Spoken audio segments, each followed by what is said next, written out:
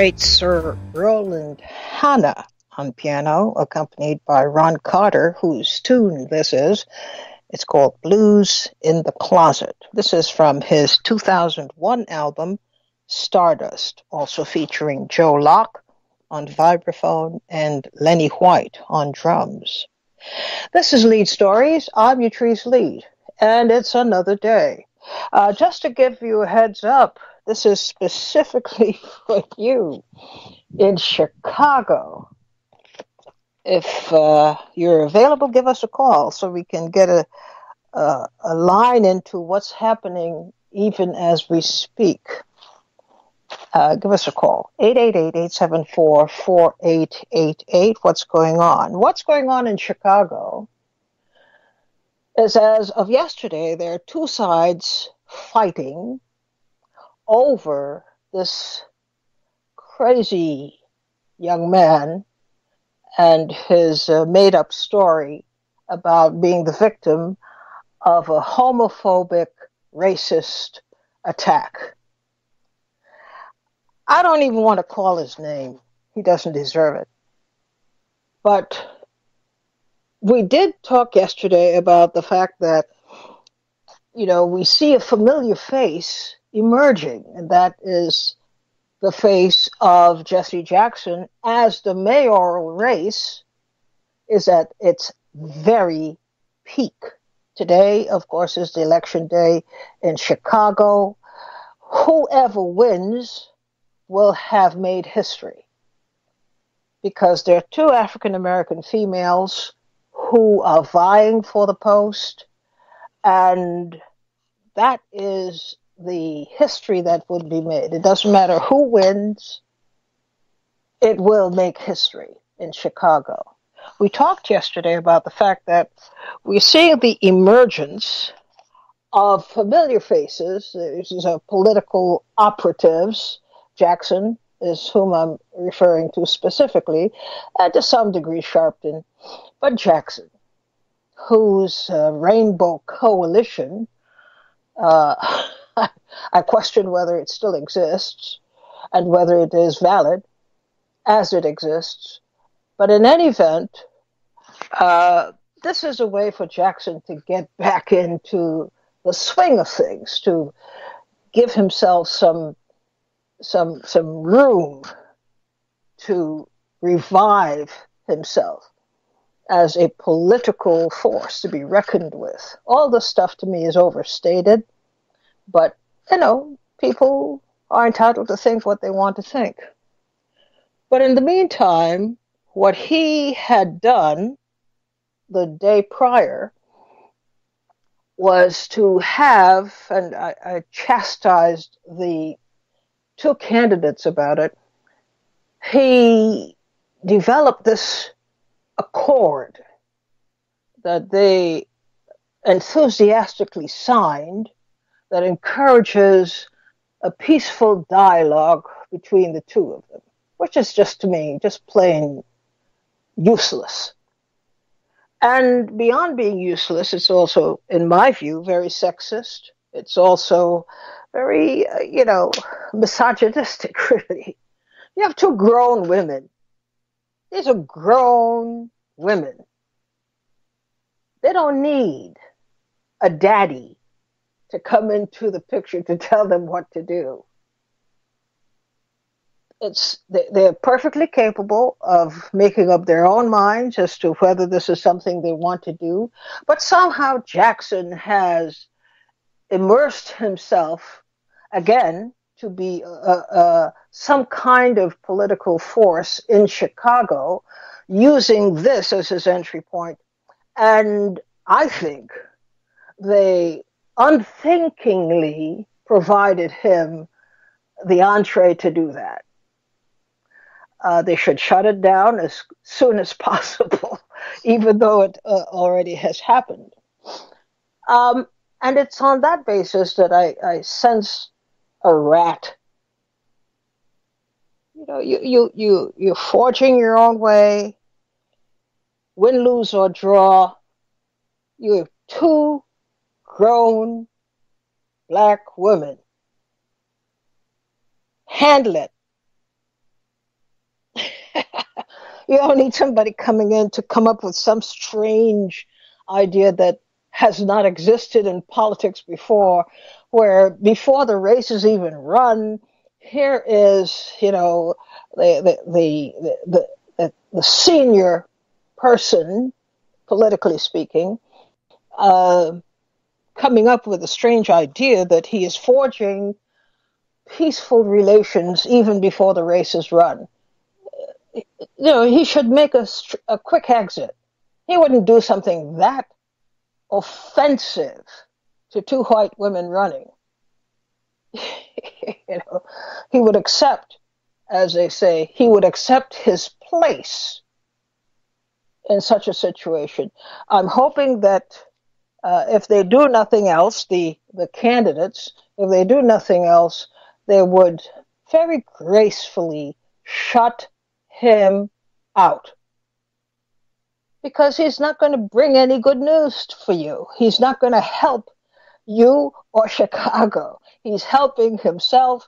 He's trying to resuscitate what he imagined he had years ago, which was a position of privilege, the grand old man of the party now, and he's going to help these women who obviously are incapable of making up their own minds and unable to function without the steady hand of some kind of an advisor. You can't trust these people. This is how they operate. So I'm hoping that they can spot this. I'm hoping they could shut it out and shut him down. Smile and, give him all the deference he is due. Give him all that healthy disregard. Thanks, Mr. Jackson. Thanks, Reverend Jackson. We love you, but we don't need you right now. We'll call you when we need you. Thank you so much. I really resent that. And I resent it perhaps because I grew up in a household of, 8 men. And this kind of thing is it just sticks in my craw.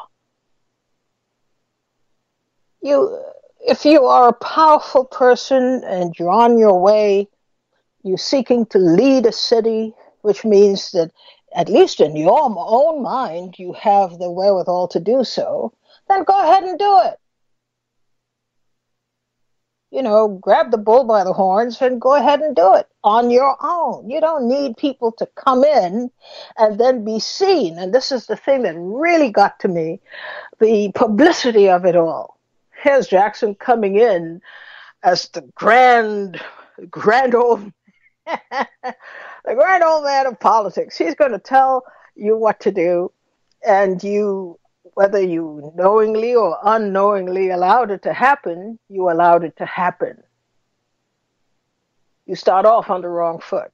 Speaking of which, we have the matter of I had said before, and I know some people said, my God, Trace, you're being really, really rough on this woman. And I'm talking about the representative from Missouri. Who am I talking about?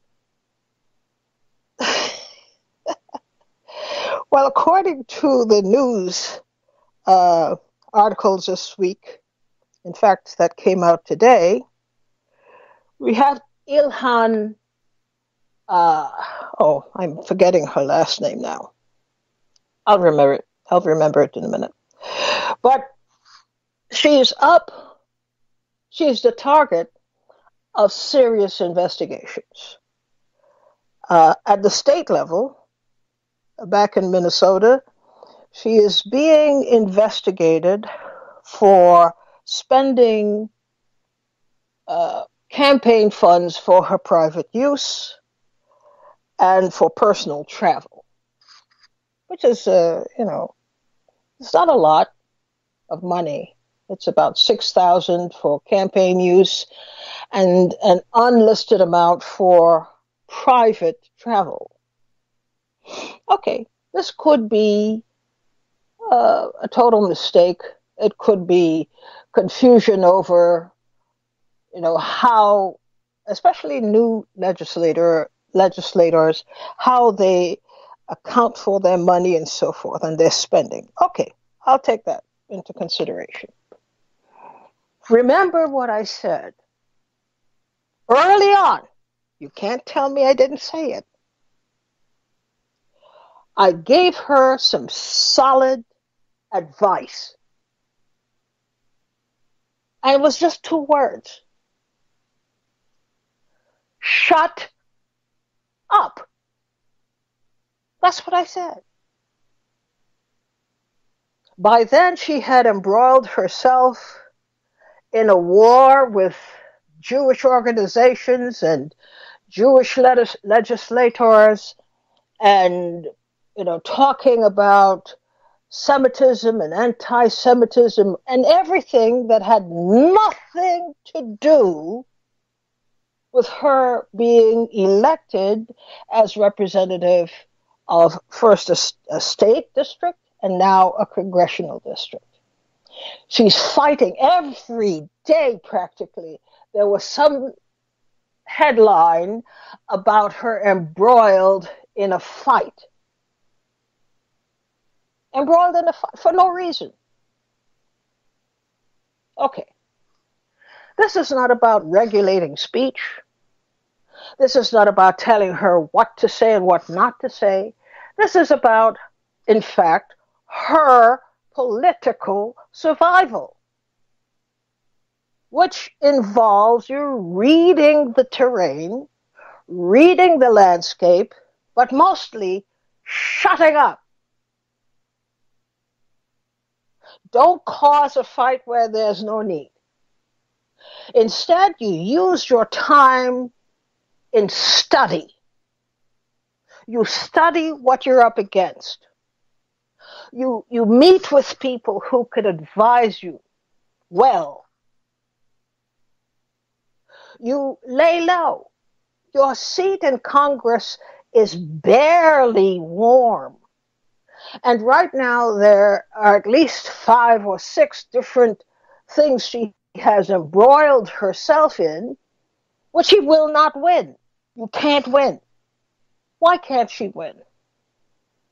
She has no ammunition. She has no ammunition with which to fight. She can't win any fight right now. So what you do if you're smart is what I said. Shut up and immerse yourself in study. Learn the landscape. Learn who are the movers and shakers. Build a constituency, both in your district and in Washington, D.C., where, ironically, you have a full spectrum of people from Africa that you should get to know. There are academicians right there at Howard University and other universities in Washington, D.C., who you might be able to call on to help you understand the dynamics, the political dynamics, not only in Washington, D.C., but between Washington, D.C. and Congress. Advise you on what the issues are. You were not elected to be the Muslim representative from Missouri. You're Muslim. Nobody wants to take that away from you. Nobody's threatening that at you. Excel at representing your district. But every week, remember I said it early, and I'm not apologizing for the fact that this almost seems suicidal. Why is it that you intend to short circuit your own political career, to sabotage your own political career? I can't understand it. Again, all you have to do is shut up. You just got there. And already you have all these fires going at the same time, and you can't put them out.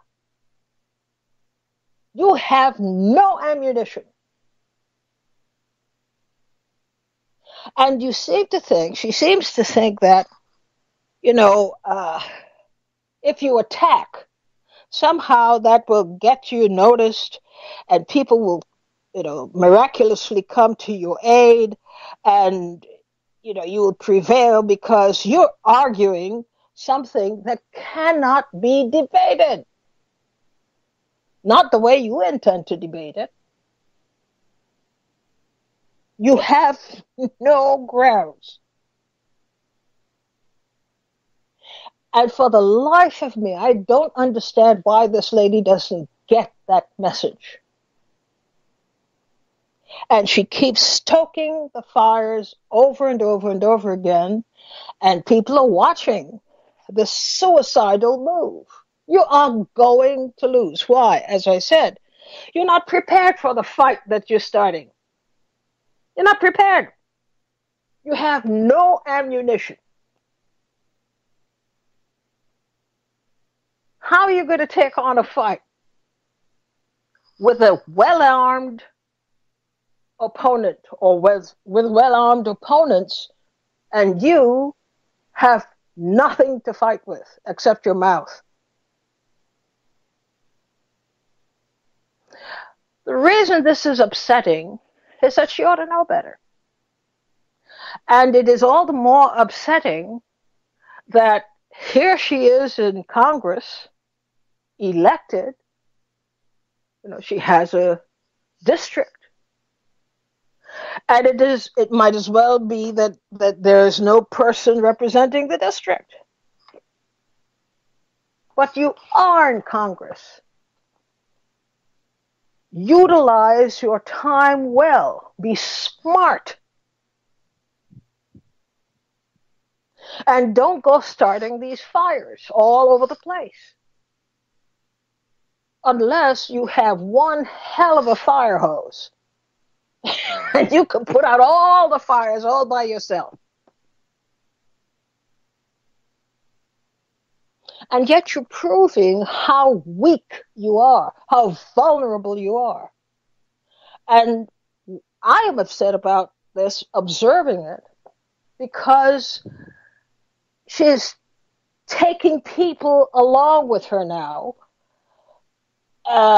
forcing people to take a stand. But that is not the stand. That is not the fight right now. The fight is not who is a true Muslim and who is truly a Jew in this country. That's not the fight. The fight is about your district. If you don't understand that, then you shouldn't have run for Congress. The fight is about your district. Understand that.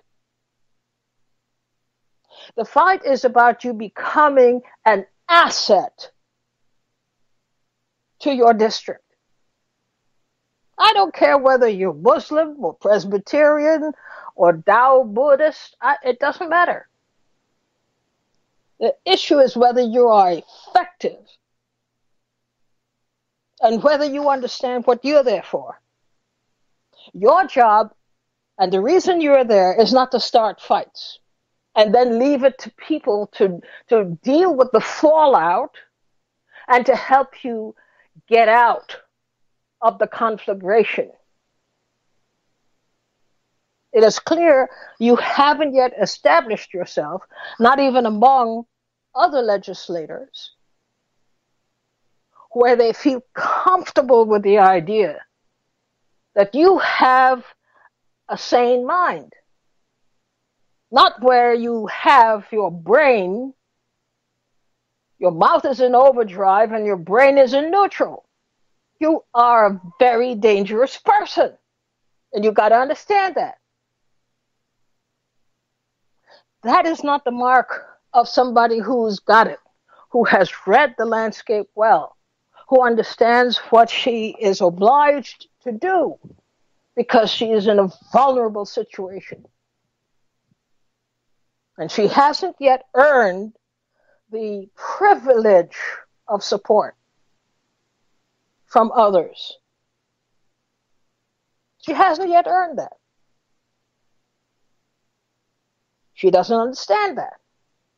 She will. Because you have to know how to fight and when to fight. And she seems not to know either of these things. But she starts fires that will force people, force them to fight when they have other things to do. The time to fight may come, but it isn't now. Now is preparation time. You want to fight? Great. Prepare. Where is your base of support? In Missouri and any place else. Where is your base of support? Who is going to protect you? And then, out of a sense of obligation and fraternity, you put other African American legislators and other well-meaning legislators in an awkward position of having to decide to protect you. You don't deserve it. This is infuriating. And it's so clear she hasn't done her homework. And I'm talking basic homework. It's so clear. Speaking of which, a note to Alexandria Ocasio-Cortez. Same kind of issue we see, but she's not listening. There's no question that she is a very capable, very smart, very energetic person with a good heart, well-meaning, and all of that. But she's chewed it all up already.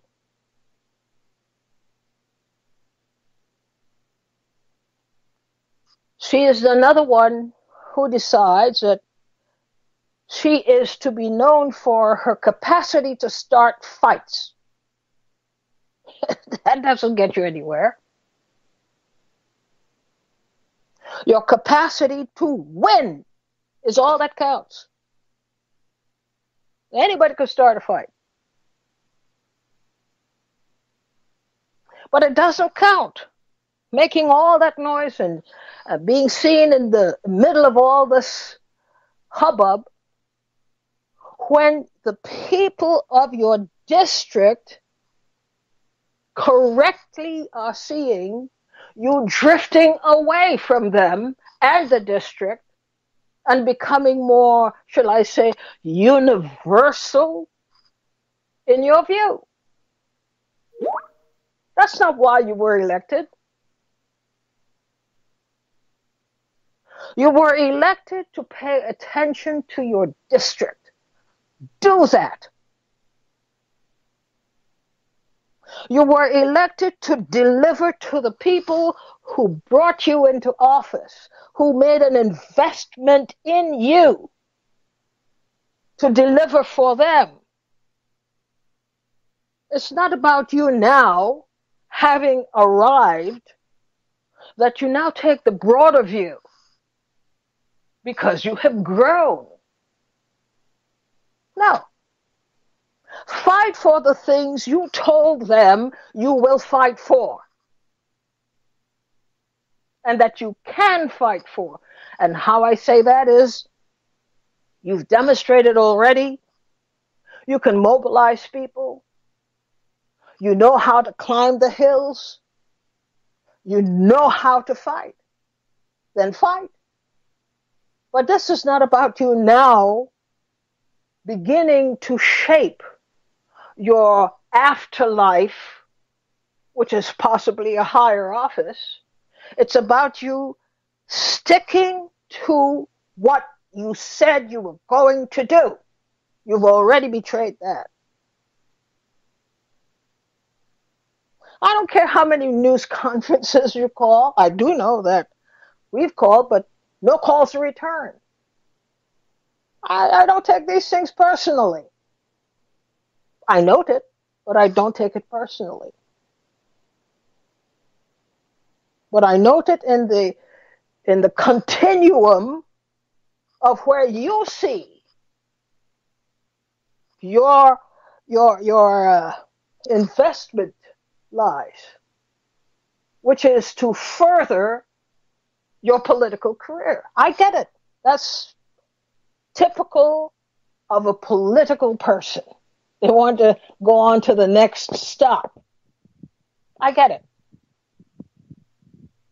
And I don't take it personally, as I said. You're making judgments based on where you and your advisors think you ought to land next. But bear in mind that it was the people. I've seen this over and over and over again, and it's showing up so early in the game. People elected you for specific reasons having to do with the negligence directed at them for so many years, with the deterioration of their quality of life, with their inability to enjoy just basic necessities like a good school system for their children, like a decent job. You're there pushing a whole different thing on the basis that you are arguing now for the bigger picture. You weren't elected for that. You weren't elected on the basis of the bigger picture. You were elected on the basis of a very tightly framed picture, framed by the needs of your constituency. Pay attention to that. And we, as voters, I should say you, I don't vote. I stopped this exercise in self-immolation several years ago. And I decided I would vote if there is a specific reason for me to vote. There hasn't been one. So I don't vote. I don't like the idea of not voting, but I don't like the idea of squandering my vote, and I don't like the idea of politicians expecting me to be so self-hating, so self-loathing, and so stupid as to have no value, place no value on my vote. No, I have no value for them. And so I wouldn't vote for them. I wouldn't vote, period. So we have to change our ways, it seems to me. If the politicians, this is why they go wrong. Nobody smacks him across the butt and says, you are way out of line. And you either toe the line or you're out of here. And this is not a joke, because I told you the number one imperative we all have is survival. And nobody gets to play with that. Nobody gets to play with my survival. Nobody gets to regard it as just a casual thing. This is life and death for many, many, many people. I didn't elect people, and I will not elect people so you could go to great parties, and you could hobnob with the hobnobables, and then you can begin to construct your next move to a higher level, not based on what's good for me, but based on what's good for you. No, I will not facilitate that. And I will not, quote, see the big picture, unquote. They will have us believe in Chicago that the big picture is not that this jerk lied and made up a crime, saying that he was attacked on the basis of his being gay and being black. No, what the story is there. And people like Jesse Jackson and others are now coming to the defense of the state's attorney, who let him go. Dismissed all charges against him, let him go. That is the problem in Chicago and many other places, where you have people displacing the whites who used to commit these kinds of crimes. And I'll give you a break. Based on the fact that I know you, or you know so-and-so, and that entitles you to extra consideration. That is also part of the corruption. It's not about whether this is justice or not. They wouldn't know justice if it fell on them. And they keep trying to guide people's attention so that they can see the problem where it isn't a problem. There is no problem here. All the facts are quite clear. But you choose. And don't give me the business of, well, she's a black woman and we ought to... No, I'm not falling for that. You choose to operate in the same old Chicago way. Switching the color is not going to switch the problem. You see, you're part of the problem. And you are continuing the old Chicago problem of corruption. And the only reason you considered suspending the charges is because he's got connections. And another black person doesn't have those connections. That other black person is going to be suffering the penalties that this bum isn't. And you made that decision. You made the decision to continue the old corrupt ways of Chicago. You made that decision. Therefore, you should suffer the consequences. That's what people are not understanding. That would represent a change. You see, I'm real clear about these things. Because in the end, They're selling us the same story. As a black person doing these things, you are not improving anything. You are not changing anything.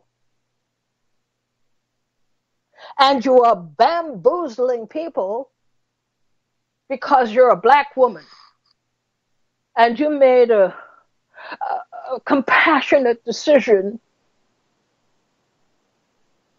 to protect a black man. You're out of your mind. And it's okay if you're out of your mind. The thing is, I am not. I'm not out of my mind. You haven't done one thing that improves justice. Not one thing. Somebody who knows the president, the former president Barack Obama, and who knows the former First Lady Michelle Obama was able to call in some chips. And you, a couple of rungs down the ladder, decided you understood what your instructions were, which is to get this guy out of the trouble that he made for himself.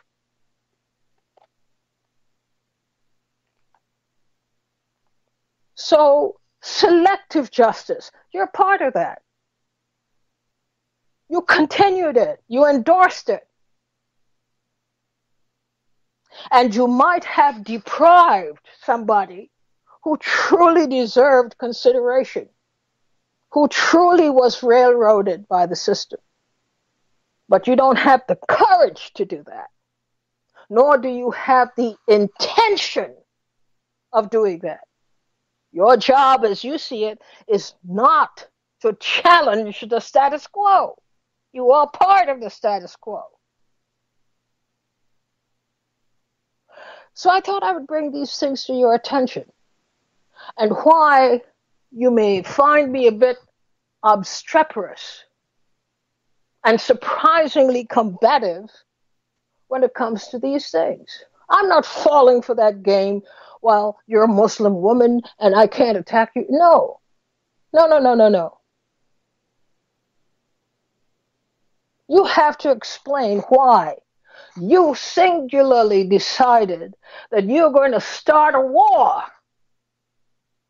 that you cannot finish. Like I said, your mouth is in overdrive and your brain is in neutral. And you think you're doing something.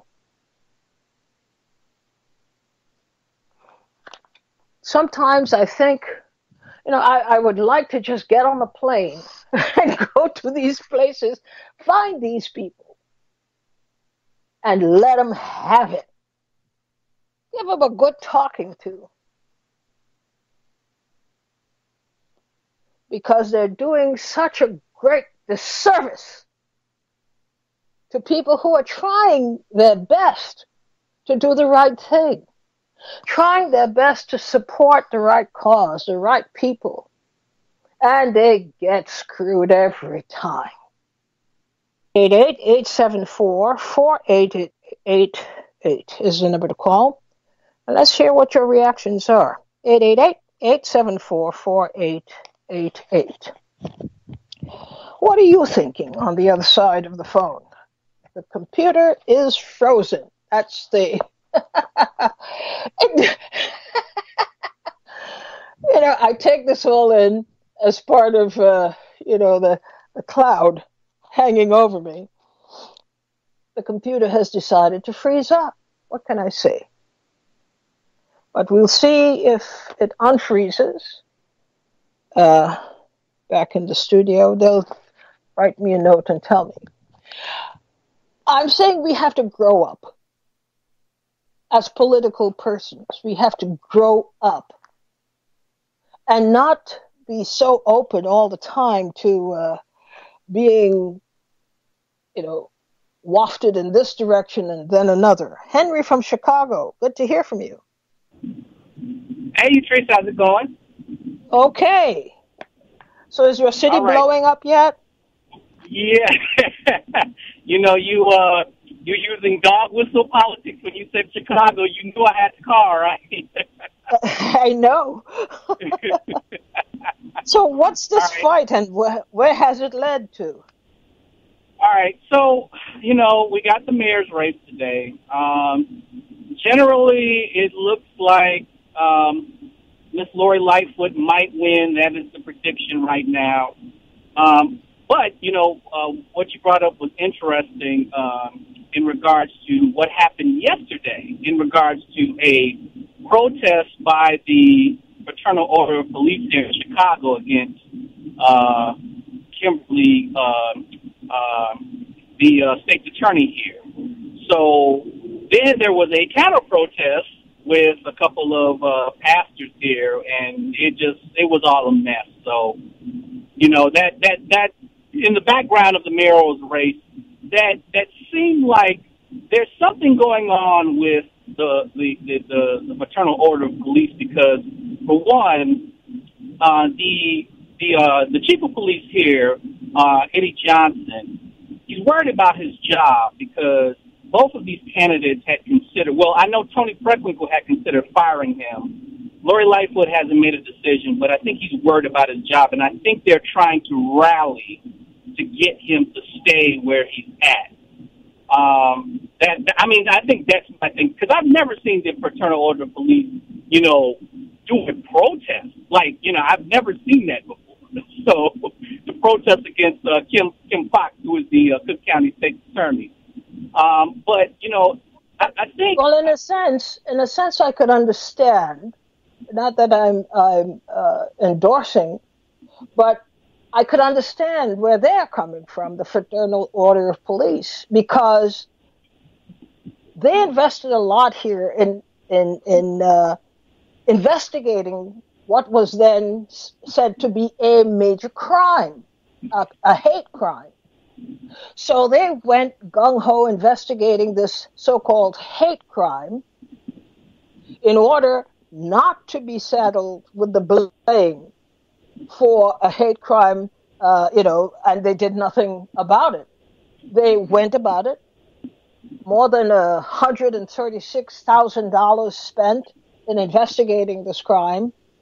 And part of their concern was that they would not be blamed for a lackadaisical investigation, only to have the state prosecutor basically dismiss the charges without them knowing, by the way, but to dismiss the charges and let this guy go with no explanation. Well, let me ask you this, and I'm not totally defending Kim Fox on this, but she recused herself from this case. So, which is wrong. Why is she recusing herself? Why is she recusing herself from a straightforward case? What is the reason? Well, it's a high-profile case, but I'm still trying to figure that one out. But this is not a high-profile case. You see, this is what I mean. This is part of the hype. This is a straightforward case. A guy lied about what happened to him. It's a basic lie, a basic crime. It should be easy to prosecute this case, especially since he admitted it to be true that he lied. So where is the complication here? Well, like I said, the complication is, you asked the question. Why did she recuse herself from the case? But at the same time, if she recused herself from the case, was that her decision to drop the case? If she's not part, if she just recuses herself, because we all know who the state attorney's office was the one who was responsible for this. So why is she to blame for this? Well, she recused herself so that she would not inevitably be pointed at as a major reason for why this case went the way it did. And that is, some people called in political favors Meaning, now we see the case now moving up the ladder to Barack Obama and Michelle Obama. And she knew. She knew this guy was lying. You don't recuse yourself because you know somebody's lying. That is a crime. You But prosecute such a person. do it. Well, see, I'm not very versed in legalese, but I'm just looking at it from a basic standpoint. I'm very ignorant of law here, but the thing is that I just asked the question: if she recuses herself, why would she be blamed for that? Because if I'm giving it to my Because her attorney in the job office, is to prosecute cases, not take sides based on who the people are. Her job is to prosecute all cases coming before the court. That's her job. She's not supposed to say, well, I can't prosecute Bobby because I know his grandmother, or I can't prosecute Sandra because I knew her since she was a student, a high school student. These things don't apply. You're prosecuting the crime, not the person. So when somebody goes to the extent not only of committing a crime, but filing a false police report, making up the story, and continuing with the lies, I don't understand where the problem is in prosecuting this case. And then accusing yourself. well, Utrice, I'll differ with you on this one, but Okay. you know, I wanted to say this because, and I think I mentioned this before. We're going into a different era of politics in Chicago, and it's interesting because I think people need to pay attention in the next 4 years of what is going on here. Because if you look at the high seats that are in Chicago right now, most of them are actually occupied by black people. So obviously, you're going to have a black mayor. You're going to have, if Lori Lightfoot wins, then Tony Preckwinkle will go back to being the Cook County Board President.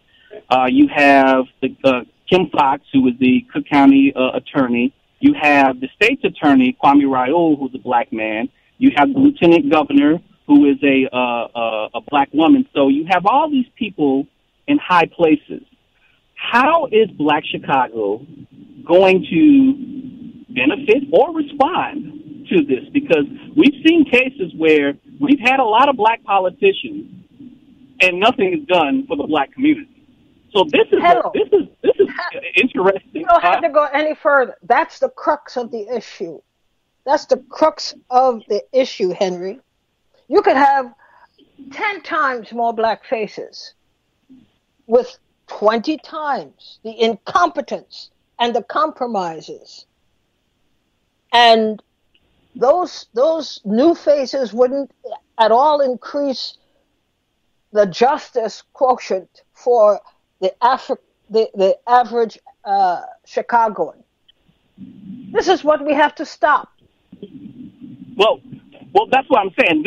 This is something that, like I said, we need to take notes, because if it doesn't, then this is a litmus test right here to say, hey, putting a lot of black faces in high places isn't really going to get the job done.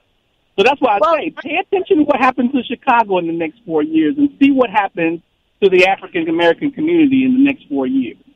I say stop it now. We don't have any time. People don't understand that.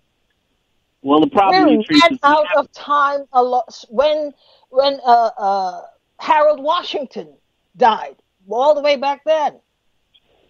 We've been losing on the losing end since Harold Washington died in Chicago. When is it going to stop? We keep giving people more and more time to pull up their socks and to do the right things, and they don't, and they can't, for all kinds of reasons. We don't need to give them, to renew the lease because it's been hurting Chicago, all the people of Chicago all these years. We're done with that. That's the signal that should uh, be sent right now. That's the reason for this election, to sweep this whole thing out. If you don't come up to standard at this critical time with this unstable president in the White House, and we are thinking strictly in terms of what's good for your career and how proud we would be because there's another new black face in a new black space, that's not enough. And that insults the whole struggle. The whole political struggle is not to have more black faces in high places. The struggle is for competence. The struggle is for people who make and truly are committed to making a difference. And we should be resolute about this. If they can't meet the standards, don't even bring them in. Throw them out. And I don't used to us. And I don't disagree with you at all. And this is what I'm saying, because some people still believe that if you put a black face in a high place, you're going to get results. And even after Barack Obama, people still believe that. So that's what I'm saying to those people out there who still believe that. Look what happens to Chicago in the next 4 years. There will not be a Chicago in the next 4 years, not the way they envision it. Chicago is a mess. Chicago is in the process of, self-destruction, so as to create a new Chicago, but not for the old Chicagoans. It's like Detroit. People are still waiting to find out what will happen in Detroit. I mean, what kind of medication are you on? You're seeing it. You're living it. All the statistics tell you that there is hardly a future or no future for you and your children, even now. And we're still going along to get along. Like, well, somehow it will be fixed, and we just have to get the right faces in the right place. I don't know what it would take. I don't know. Well, I think I agree with you. We're going to have to tear down the political structure here and just rebuild it from scratch. You do. By the way, let me ask you, since you're an astute observer of your city, I want you to, if you have any thoughts about whether there has been a change from yesterday to today with Jesse Jackson. No change that I've seen or witnessed. I don't really pay attention to him. I mean, the only time I pay attention to him is when you bring him up.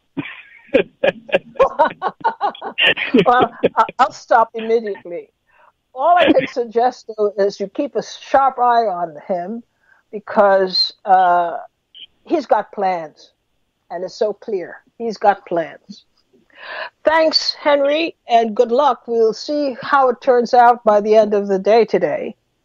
All right, thank you. Who is going to be your mayor and whether you can still live in Chicago. That brings us to the end of our program today. I thank you for listening. And I have no good feeling really about getting so angry from time to time.